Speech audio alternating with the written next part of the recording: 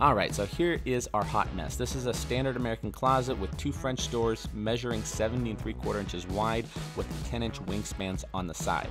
First order of business is to break down the existing shelves. Now the shelves are usually held on traditionally with brad nails, sometimes wood glue, but always, of course, caulk. The best way to prevent tearing out too much drywall is to take a utility knife and go along the edges and cutting all the caulk. Then take a mallet and lightly break everything apart.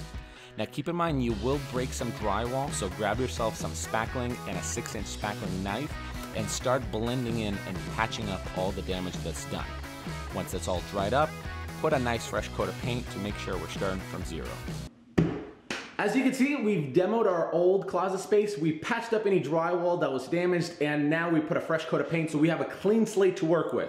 There's a lot of boxes part of the Office system. Now that's because there's a lot of cool intricate parts to install. They were nice enough to enclose this little packet. It's personalized, got my name on it, exactly tailored to this office space. I gave them my dimensions.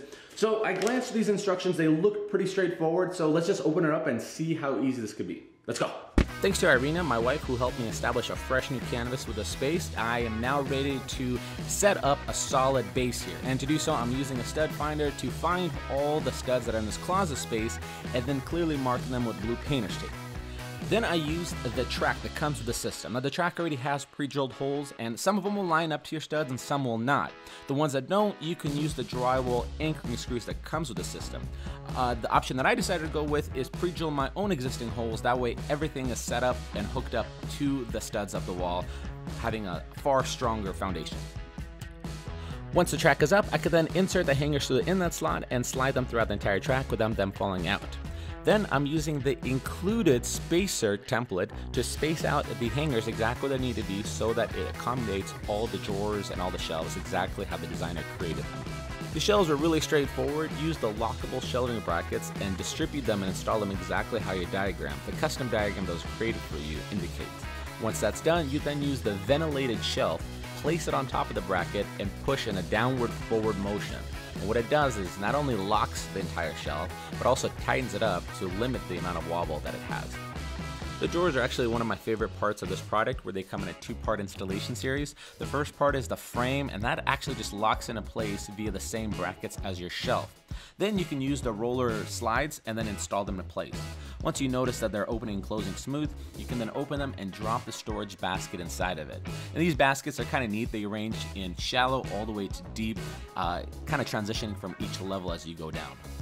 Alright, so just a quick update. The system is being installed pretty smoothly. It's just kind of like a lot of the shelving systems that are sold in stores, but I'm going to point out some of the things that are really different about this Alpha system that I really like so far. For example, these fascias that they sell, part of Alpha, it's pretty simple. This pops out.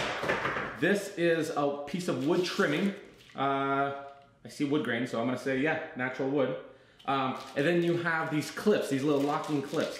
And the way they work is to disguise this little wire shelf and kind of give it a little bit more of that fullness and richer look.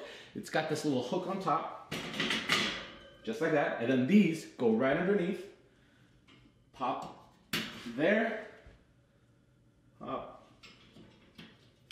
there, and just like that, you got a really rich, full shelf look. And lastly, my favorite part about the Alpha storage solution is their attention to detail. You know, it ranges from things like the trim pieces that go in front of all the shelves to these even bracket covers that act as tops to all the exposed hollow parts of the brackets, to maybe even the translucent liners that go on top of each shelf that keeps it safe from spills or perhaps any narrow things from falling down.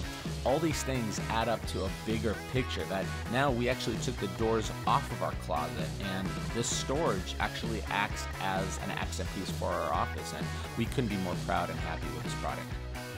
Well, as you guys can see, there's no reason to have any doors on this beautiful closet space. All these products seen here are found on the Container Store's website, including some of the things we've decked it out with, the Big Zuma Martin storage solution, the feather grain, and of course the Mocha water bins down below. All of that on the Container Store website. We'll put a link down below in the description. But apart from that, thanks so much for watching. Subscribe, like, comment, share, and check out these 2 other videos. Tune out this week. We'll see you guys next week. See ya. Bye.